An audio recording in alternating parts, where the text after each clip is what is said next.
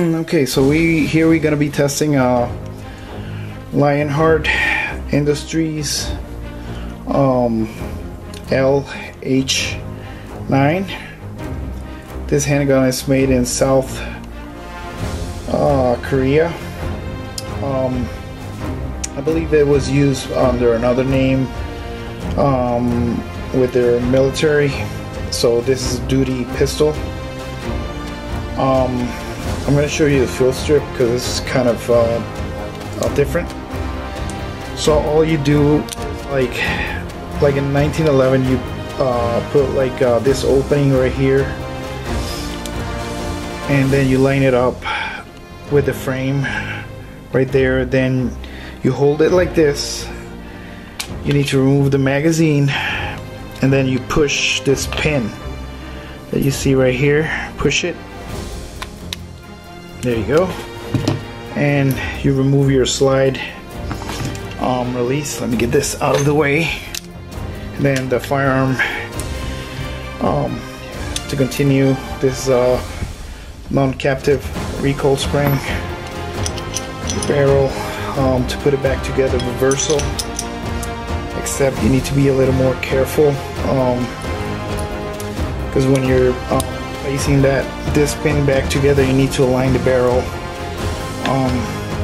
with the hole right here. I'm going to show you right now. So you put it back together just like this.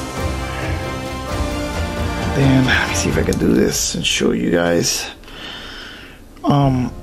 This corner right here with the frame, you align it, and then you take your barrel. You need to take your barrel right there, and then your barrel, you need to move it where you see that opening right there. You place it right there, then you grab your slide stop and place it, and your firearm is back together. Now we're gonna weigh the handgun. It weighs 1.9 pounds. The handgun is compatible with 59 Smith & Wesson 59 series magazines. The trigger is kind of weird. I'm going to show you right now.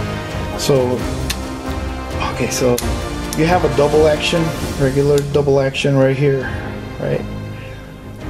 And the firearm is clear. We made sure of it. You're pointing in the same direction right there. That's double action. Once you rack the slide, you can either shoot single action. Here's the take up. Very nice trigger.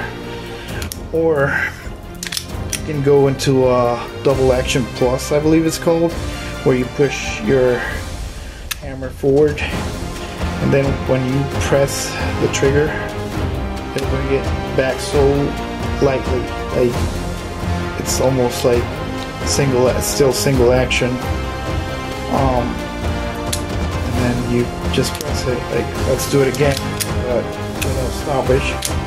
That was so light. It was almost like a single action, but without that hammer being cut back. So I guess it's a little safer. You also have a safety right here.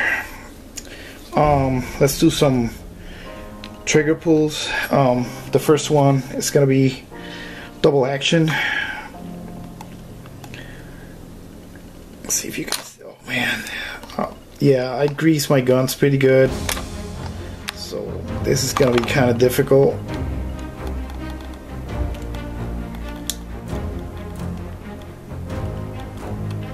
Oh Lord. Oh, I don't know if I got it or not. But it's over 10 pounds, I think.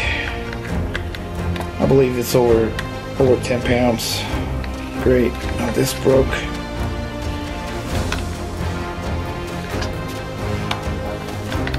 Hold on. Okay, so I'm back.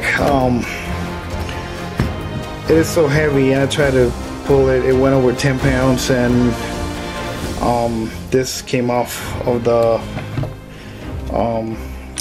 trigger pull meter. So I'm gonna do a single action pull because I just couldn't get this. It's too slick. That trigger is too slick.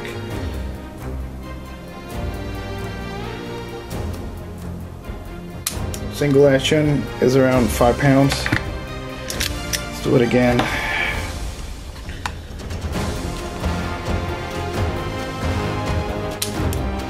Around 5 pounds. And then let's do a double action plus, so that you know that it's very light too. I don't really know. I don't know if I would trust it.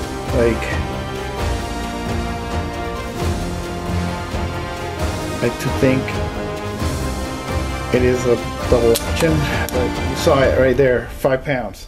So it pulls like a single action, basically. So yeah, I'm gonna be showing you some footage from the range. The gun shot pretty well. It's pretty accurate. I liked it. I'll be showing that pretty shortly here. Alright.